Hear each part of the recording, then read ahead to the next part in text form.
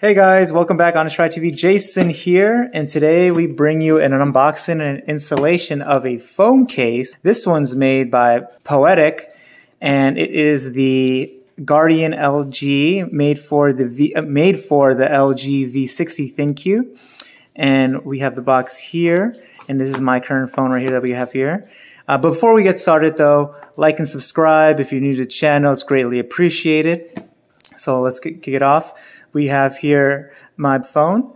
It's the LG V60, and what I currently had on it now for about a little over a year now is the Otterbox. Here you can see the slim case, but as you can notice, the rubber material here that has a coating on the buttons here have been disintegrating pretty much and been breaking apart. You can see there.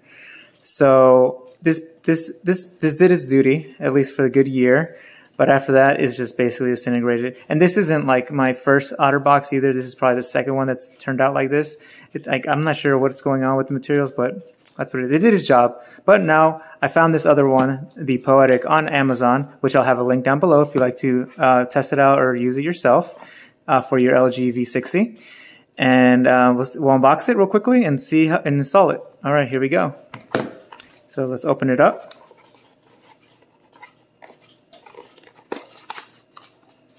All right, see what we got inside. Here you go, if you want to look at the sticker one more time. Design in the US, made in China. That's good. All right, nice box though. I do like the outline. It reminds me of the 90s little S thing that you made with the 6 sticks there. That's funny.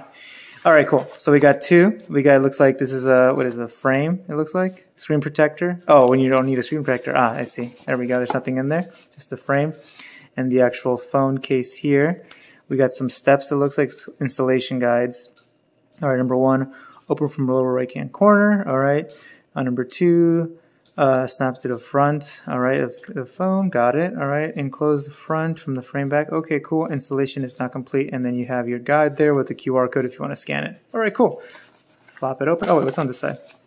Oh, thank you. Nice. Okay, cool. Flop it open. Here we go. And looks nice. Definitely looks nice. It says here, let's take this off the back part. There we go. Nice. And it says separate from casing. Okay, release here in this corner, I guess, right here. Let's pop it open. Okay, see what they're talking about. Oh, it's okay. There's a riveting, it looks like, around the case to keep it on there. Very nice. Oh, cool. I didn't even notice. It has flaps for the USB port there and also the headphone jack. Very nice. Cool. Okay. Dang, this is kind of difficult to get out. Okay. Well, that's good, though, actually. Let's pop it out. Boom, boom, boom. Come on. Okay, cool. And there we go. So that's it. So we got that. So it looks like it's a 3-piece. I see what they were talking about now. So this one doesn't have the screen protector, which is fine because my phone actually has tempered glass already, so we don't need a screen protector. And this one does have the screen protector built in, exact same frame as you can see. And here is the actual casing. It's clean, very clean. All right, let's pop it out for the installation.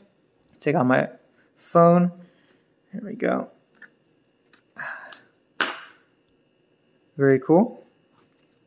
Does its job as a good phone. All right, so first thing we do is we pop the phone into the actual frame. That's followed here by the instructions. Where are they at? Right there, number 2. So let's do that. That was yep, that looks right. Yeah, because yep. All right, see the guides and everything. The openings for the buttons. Looks clean. All right, cool. Third thing right there, basically just put it inside the actual casing unit. So let's pop it in.